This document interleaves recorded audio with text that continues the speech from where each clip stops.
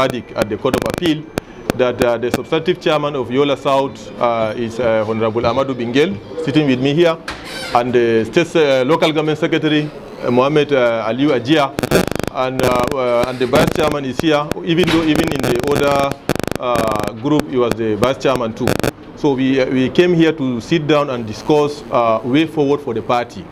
In Adamawa, APC is I think Yola South is the home of APC, and every APC program starts from here, and most of the stakeholders of APC are from here.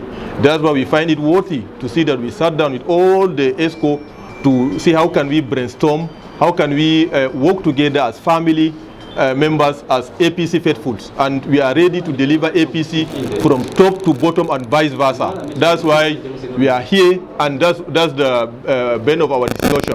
We are ready to work for the APC and for all the other candidates.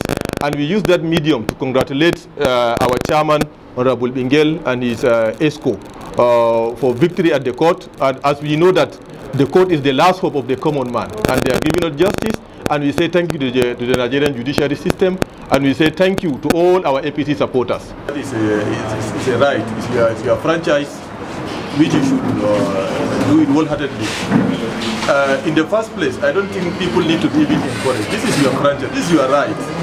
If you cannot collect your PVC and vote for the right people, then you are encouraging bad people to be at the helm of our affairs, as what we are seeing today in Nigeria. Our electorate should be mindful that collecting your PVC is not a choice. It's your own right, and it's a must that you should do it. Because if you can't collect your PVC, then you don't complain of bad governance.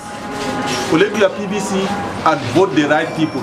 Because without that, you cannot be sitting down and be complaining. You just become an armchair critic that things are not going the right way.